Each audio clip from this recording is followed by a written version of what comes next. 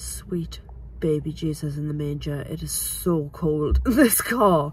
And that's even with me wrapped up in all the layers. Look, I look like a mad little tortoise. I'm going to attempt to be quick, but I always say that and then I'll waffle on for 10 minutes. Oh, God, it's so cold.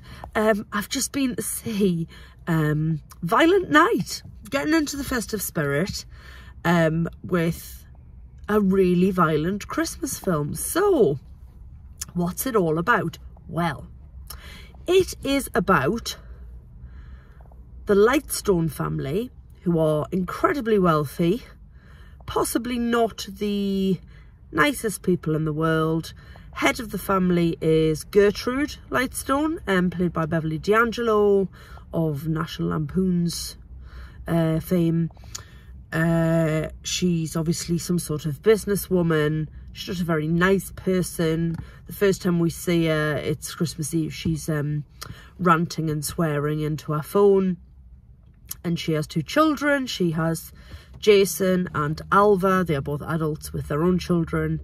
The siblings are after mum's money. So yeah, they're a bit greedy and a bit, yeah, not nice people.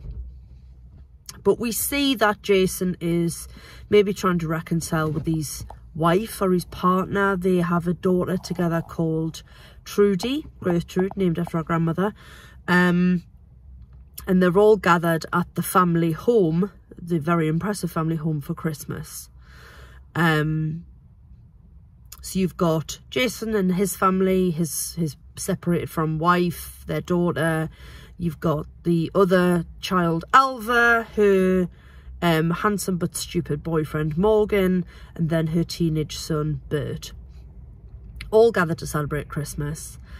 And then some mercenaries turn up, determined to steal Christmas from the Lightstone family, specifically to steal $300 million that's resting in the vault. $300 million cash. Now, this heist has been planned meticulously. However, something gets in the way of all their plans, and that something, or rather that someone, is Santa Claus. The real, actual Santa Claus, played here superbly by David Harbour. You will know David Harbour as Jim Harper from Stranger Things. He played Hellboy in that absolutely awful Hellboy film. What else has he been in? Things. Oh, Black Widow. He was in Black Widow playing her quote-unquote dad. So he's carved out a nice little niche for himself, playing big guys, violent guys with a soft side, violent guys with a heart of gold, which is definitely what he's playing here. His take on Santa is quite jaded. He's a bit fed up. The film opens with him in a bar in Bristol, of all places, on Christmas Eve, just sinking pints, vomiting over the side of his sleigh, peeing on people below. Well, not people necessarily, but just, he's fed up because everybody's greedy. All the kids want video games. Nobody wants anything nice. It's all, you know, can I have cash? Can I have this? And he's just a bit jaded and a bit fed up. And when he ends up at the Lightstone's house to deliver Christmas, in the middle of this heist, he then ends up teaming up with Trudy, the little girl, Jason's daughter, and between the two of them, they attempt to bring down the bad guys and save Christmas. David Harbour, as I said, is wonderful. The lead mercenary is played by John Leguizamo, and he is very good as well. It's the second film I've seen him in this year. He was in The Menu as well. And it's nice to see him just popping up in a couple of things. I have no idea how old the guy is now, because the first thing I saw him in was Baz Luhrmann's Romeo and Juliet, when he played Tybalt. And I've seen him in various things over the years. He's in Moulin Rouge as well. He plays Toulouse-Lautrec. But yeah, it's been nice to see him in 2 films quite recently, sort of quite close together. He's not a very big guy, John Leguizamo, but he plays a really good villain. We get a bit of a backstory on this villain as to why he's turned out the way he is. Why does he hate Christmas so much? Why is he so greedy?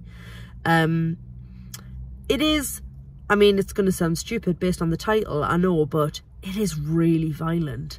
Like, there's some really, really nasty, gnarly deaths in this film. It is only a 15, it's not an 18. But there's more than one eye injury or eye death in the film, which is unusual. People getting hit with a sledgehammer. There's ice skate deaths. Someone gets blown up with a grenade. I mean, it's quite full on. The issue I have with it is that it's a little bit uneven in its tone, because it is genuinely funny at times. It is also incredibly violent, and then it still has quite schmaltzy, typical Christmas movie moments between cutesy, adorable little Trudy and Santa. And any American child saying Santa just makes me want to vomit. Call him Father Christmas, please. We also get a bit of a backstory on Santa, on how David Harbour's character came to be Father Christmas. Who was he before? Which I found quite interesting. So the tone's a little uneven, because it's like quite heartwarming and then really violent and then quite funny. So it channels Home Alone. It even acknowledges the fact that it channels Home Alone, because Trudy says at the beginning that she's been allowed to watch it and she's loved it. She greets her dad with "Merry Christmas, you filthy animal."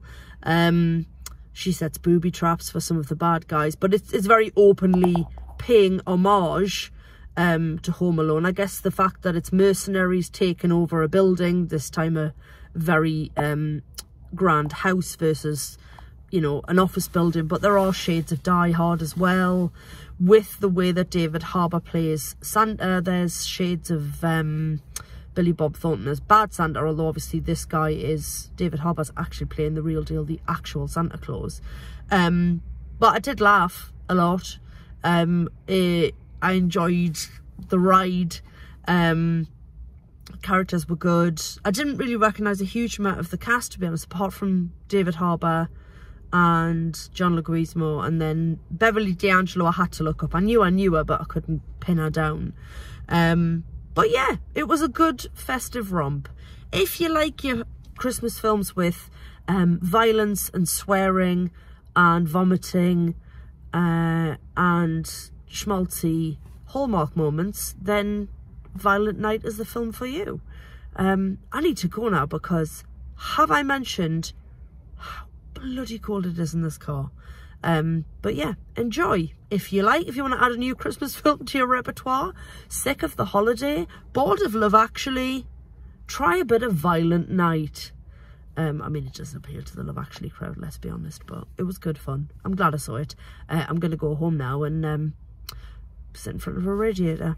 Thanks for listening. Katie out.